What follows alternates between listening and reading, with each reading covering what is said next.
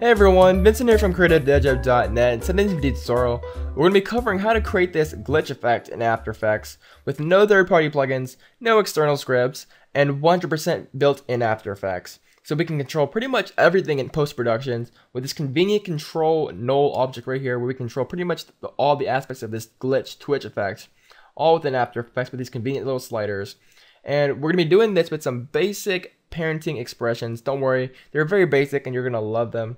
And it's a very stylized effect nowadays and very common in motion graphics, especially with the abstract MoGraph renders that you guys are using right now. With very common nowadays and actually pretty easy to create. So let's just take a look at what this is real quick. So obviously this thing is a little bit emphasized. It's kind of overdone a little bit, so you can kind of see the point, kind of see the effect a little bit more clearly. Of course, you're not going to be using this much twitch in your projects, I hope not. But it's a very nice way to kind of give your animations or your projects kind of this nice, organic, kind of twitchy effect. Great for those sci-fi films and such. So let's just hop into After Effects here and take a look at how we create this in After Effects. Let's create a new composition right here. We're going to name this Source Media Comp. And 720p seems fine. 10 seconds long. Hit OK. And the purpose of this composition is simply just as the container for our media files. So if you want to twitch an image, just bring an image in here. If you want to twitch a video file, just bring a video file in here. Or if you want to twitch another composition or another project, just bring it and drop it into this composition right here. But pretty much this composition serves as a placeholder for your media. So just dragging your media into this composition right here. I have a pre-made image right here. I'm just going to twitch this image right here. So I'm going to drag it into the source media comp. So this comp is pretty much just for your media to twitch. So now let's create an actual composition where we're going to be applying all this glitching effect too. So let's create a new composition right here and we're going to name this glitch effect. And this is where we're going to build our effect in the glitch effect composition. So first let's bring in our source media comp. Remember, this is just a composition with our image in it that we want to twitch around. So nothing's really happening. And the first thing we're going to do is we got to split the RGB channels. Now in this demonstration right here, you can kind of see that we have this nice RGB split going on. We have some light flickering, we have some wiggle in the position, and we can just have this organic kind of twitching effect. So the first thing we're going to do is we're going to split the RGB channels. So unfortunately in After Effects, there really isn't a great way to separate the RGB channels. So what we got to do is we got to shift the channels a little bit. So we got to type in shift and bring in the shift channels effect into the source media comp. And nothing really happens. We're going to change everything to off, full off for the red, full off for the green, and full off for the blue. So everything is off. We have no RGB at all right now, no color. We're going to duplicate this composition twice. So hit Control Command D twice, or select your layer and go to, I believe it's Edit, Duplicate. So we just have 3 of our same media comp. So I'm going to name this first one R for red, G for green, and B for blue. Alright, so I'm going to color code this a little bit. I'm going to go ahead and click on the little square right here and select red for the red. Select the green rectangle or a square for the green layer. And select the blue little square for the blue layer. Alright, now that we have everything color coded, it just makes things a little bit easier to manage. So let's go down to the red layer right here, click on the red layer, and make sure that since this is the red layer, we want to take our red from and select the red channel. Let's go down to the green channel and take the green from the green.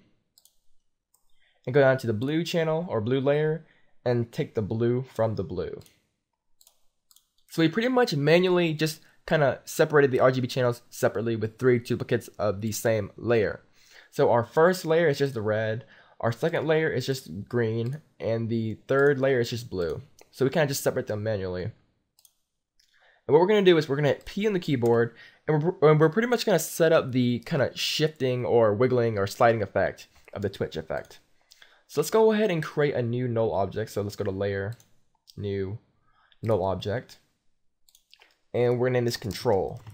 And we're going to be controlling all of our twitching and glitching in this control null object. So let's go down to the effects and presets and bring in some expression controls, slider controls. We're going to bring one in. We're going to name this slide amount. Duplicate it, call this flickering or flicker amount. Let's name this flicker frequency. Duplicate it. We're going to name this brightness. Duplicate it. And we're going to name this one blurriness. And finally bring in a color control under the expression controls. Bring that in. And we're just going to call this light color. And this is going to be our ambient kind of flickering light color of our flicker. Just bring that up here. So we have our basic parameters right here. They're all set up. We're going to go and just bring down the toggle down here.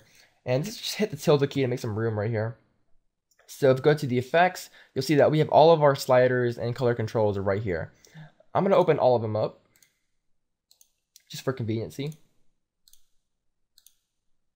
So we have all this. So we want to wiggle our position. So let's go ahead and hit hold Alt or Option and just click on the stopwatch. And then we're going to type in our expression.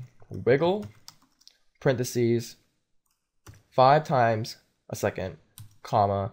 And usually we would type in a value right here, but instead we're going to parent or pick whip the slider amount. So instead of having a constant number right here, we're going to be controlling this number with a changing slider amount right here. And we just hit away.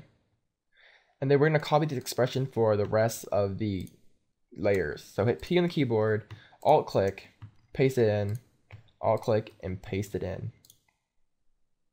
So now, nothing's really moving right now because our control layer has a slider amount of 0. So we hit it up to maybe 10. You can see that our layer kind of twitches around a little bit. And the reason why we can't see anything or any separation of RGB and we only see red is because we need to set our transfer mode or our blending modes to an appropriate blending mode. So I'm going to change the R layer to screen, as well as the green to screen and the blue to screen. So already you start to see kind of this kind of glitchy effect going on.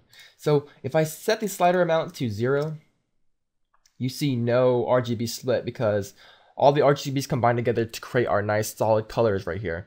But if we kind of just start to move them around, you can kind of see that all of our red, green, and blue layers are kind of moving independently and kind of moving randomly. So we can have this separation of color going on right here.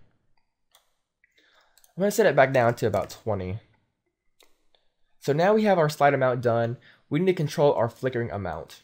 So let's create a new adjustment layer, new adjustment layer. And we're just going to name this flicker. And this is going to be where all of our flickering parameters are going to go. So I'm going to bring a color contrast, I believe, or contrast. Brightness and contrast. Bring that into the flicker.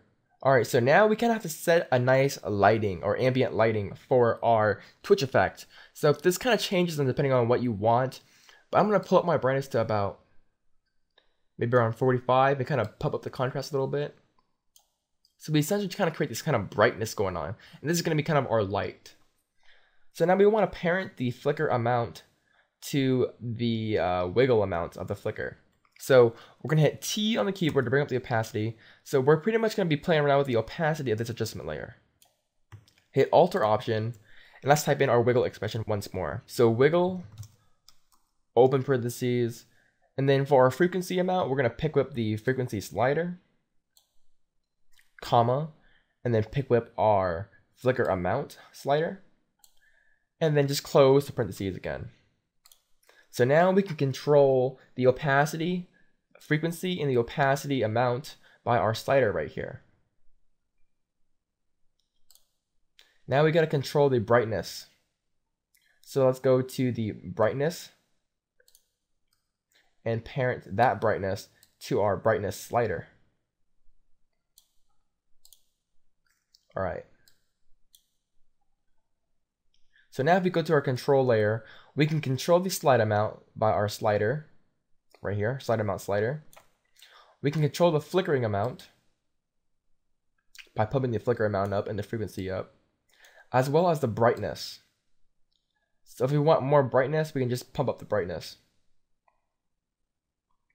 Kind of like that. So I'm going to set the slider amount back to 20, set the flicker amount to about 5, kind of twitch the opacity about 5%, and the flicker frequency about 5 times a second as well. So right now our light is kind of white because we just played around with the brightness. So we want to kind of tint our light a little bit, a nice little warm color. So I'm going to bring in a tint effect, drag that in, and then we want to parent the map white to our light color. As you see here, now our light is red, and it's because our control light color is set to red. If we set our control layer to a nice orange color, you can kind of see what it does here. That's a little bit too much, so we're going to go down to the flickering again and just lower down the amount to tint. We only want it to tint a little bit, so maybe around 34% is fine for me. So what do we have left? We have to adjust and connect the blurriness slider, which is quite easy. So we're pretty much done with the slide amount. We can close these. We just need to focus on the blurriness. So let's create another new adjustment layer, new adjustment layer. We're gonna call this blur. And you can use whatever blur you want. I guess a directional blur would work as well, but I'm gonna use a box blur.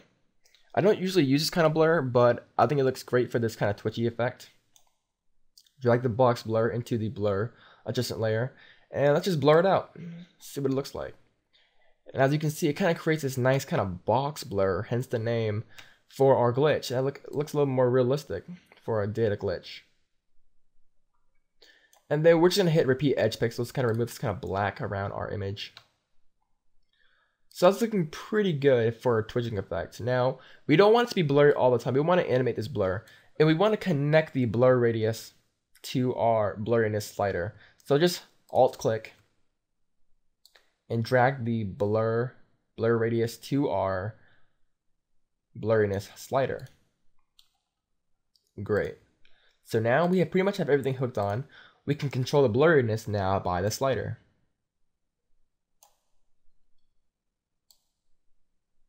Just like that. And now your control layer is ready to be used in animation. So I'm going to drag up to the top. So I'm just going to hide these layers right now. I'm going to go toggle switches and just kind of shy our layer. It's another kind of gone. Make sure this is checked. We're going to hide these layers. They're still in existence, but they're not shown in our layer stack right here. So now we just have our red, green, blue channel with our control layer, and we can simply just animate the blurriness as so. So now your control layer is pretty much set to be used with your animations. You can animate everything and keyframe everything just using the control slider. So very, very convenient. Now, if you wanted to twitch the effect in one direction, like the X and Y direction, or you just want to twitch it in the X direction, or you just want to twitch it up and down, you can actually do this very easily by editing the expression for the wiggle controls. So if you hit U on the keyboard, you can bring up expression right here. And rather than using this, we can just add a open bracket right here to start our array. And this is pretty much the X. So we're going to type in the wiggle expression and then just type in 0, comma. And for our Y position, we just want to keep it the same.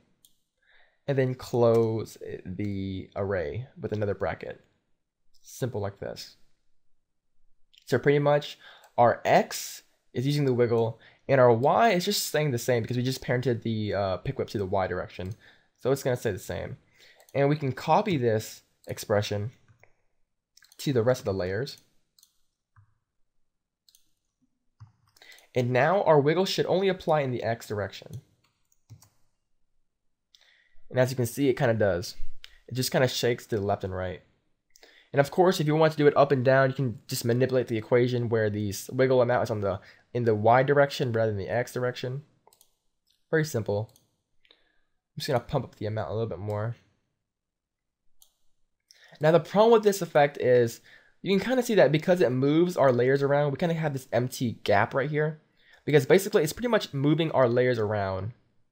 So we don't have any layers in the background right here because they're moving around. And you can simply go around this by either scaling up your layers, which I usually do this. Kind of just get up to 120%. Kind kind of makes the image big enough so if it moves, it still kind of stays in frame. Or you can apply the, I believe it's called motion tile. Just bring it in, the R layer. And let's just increase the output width. So it pretty much just duplicates your X direction. So just copy this motion tile to the green and copy the motion tile to the blue. So it's pretty much expanding the layers left and right. And of course you can expand the height as well if you wanted to, but in my case, I'm just wiggling in the X. So all I need to do is expand the X. The Y should be fine. And we pretty much create our nice organic kind of twitching effect, all within After Effects with some basic expressions and parenting. So guys, that's pretty much it. This is how you create the nice glitch effect in After Effects with no third-party plugins, purely After Effects and some basic parenting and expressions in After Effects. Thanks for watching, guys. Hopefully you guys enjoyed it, and hopefully I've helped you kind of start to like the expressions and linking everything together and kind of creating this nice null control layer. Hopefully you guys enjoyed this tutorial. Thanks for watching, guys. If you guys have any questions or any comments, please leave them down below and I'll get to them as soon as possible. Thank you for watching, guys. Thanks for all the support, and I'll see you guys next time.